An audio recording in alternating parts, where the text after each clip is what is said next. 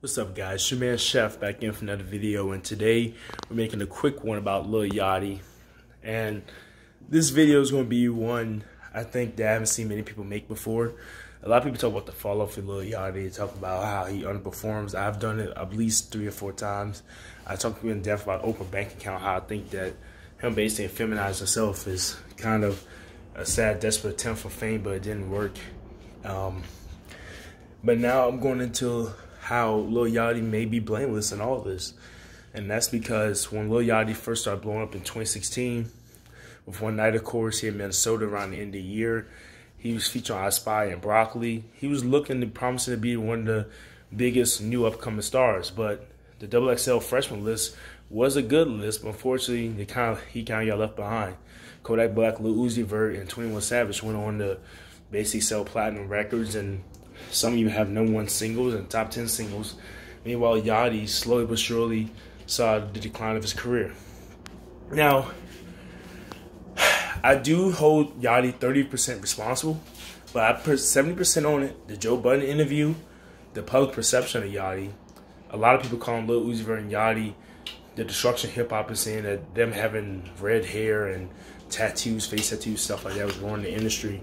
And it's basically like what Nas and Ice-T and all these other rappers were doing to the dance, snap, crunk rappers, the Soulja Boys, the Chingies, all of them, when they blamed them for ruining hip-hop. They did that to Yachty in 2017, 18, and he's never recovered. You see, we have multiple outlets coming at you saying that you're the new wave of hip-hop and how you're ruining the sound and how hip-hop will never be the same because you and Lil Uzi Vert, Kodak Black, 21 Savage, Ugly God, and others have came in the game and switched it up and made it worse than all time. You get held accountable. But the thing was that Yachty didn't have. 21 Savage started having a strong fan base, and he had Metro Boomin on the side, and he had Future on the side. Lil Uzi Vert had a strong fan base building up from the north. Everybody loved Extra Tour Life when it came out. He built an even stronger fan base. He's known as being stylistic. His Marilyn Manson praising image. He was basically a cult of personality, and still is one of the best-selling rappers of the current day. As Eternal Take sold almost 300K first week. Of course, when I talk about Kodak Black, without him going to jail, he arguably one of the biggest rappers in the game, with 3 albums all going gold or higher. ZZ almost going #1. Tunnel Vision peaking at #6, debuting at #6, stayed in the top 10 for 5 weeks. You have No Flocking, which is 3 times platinum, and this song's about 2014. It's a cult classic.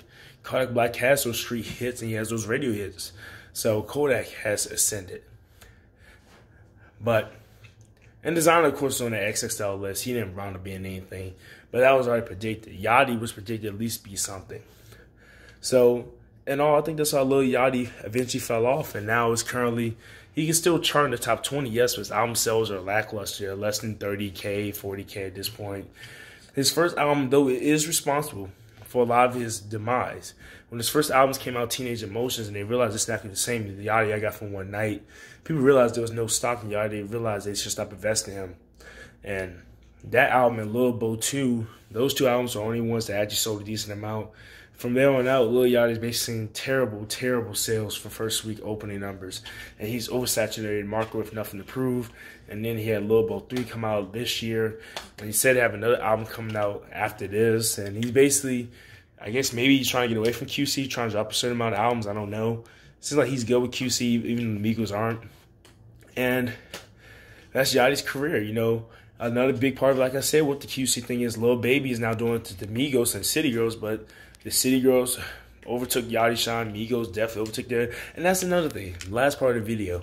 When Lil Yachty was out in 2016 and One Night became a cult classic and started having views on YouTube, we had Minnesota come out. And when he's featured on Broccoli and I Spy, he was getting a lot of publicity. But you gotta remember, the Migos Bad and Bougie came out in late 2016 and became the #1 best-selling rap song of that year next to Humble. Then it came out with Slippery. Of course, T-Shirt, they featured on Katy Perry's song. Quavo started doing a lot of features in 2017. So a lot of the QC power got taken away. And not to mention, Yachty's lead single for Teenage Emotions was Peekaboo, which the Migos was featured on. And they took the shine from that.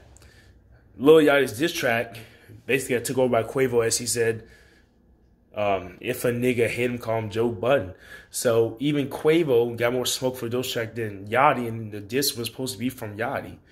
So it's a combination of bad marketing. I'm not saying bad marketing. No. Yachty's been excellently marketed.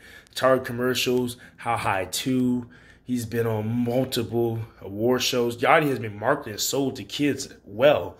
But when it's time for like the adults or the teenagers to scream about albums, it's not happening because it's maybe a little pump type disconnect where you're colorful and bright and you're cool for the kids. But actual teenagers, young adults, and people middle-aged to older aren't going to sit there and listen to some red-haired guy that wears fingernail polish and has maybe one good album every 3 or 4 years.